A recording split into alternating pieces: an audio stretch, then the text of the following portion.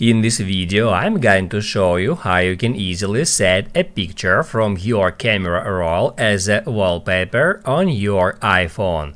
Be sure to watch the video to the very end so you don't make any mistakes, and of course do not forget to like this video and subscribe to my channel. Thanks guys!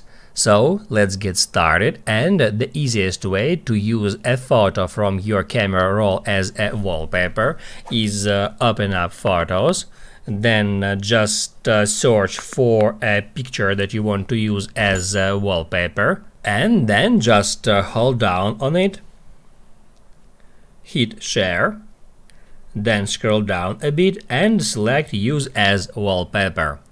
After that you will be able to pinch it to scale, to zoom in or to zoom out, or also you will be able to move it around just like that.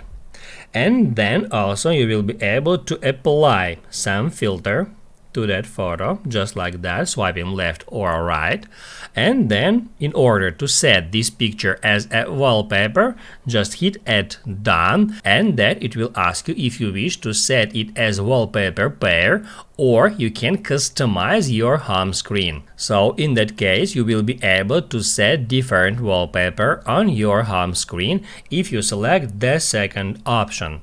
That will open up that editor where you can hit add photo, and then you will be able to select a different photo to set it as a wallpaper on your home screen. I'm just gonna pick that one. Then in the same way you will be able to pinch it to set some filter, and then hit add done, and on the last step you will be able to select if you want to use blur effect on that wallpaper. You can just hit add to that blur icon to blur that wallpaper, or you can unblur it hitting at the same icon. Once you've done with that, hit add done. Now you can write down in the comments below if you have any questions about the tutorial. Hit the like button if you liked that video, and see you in the next one.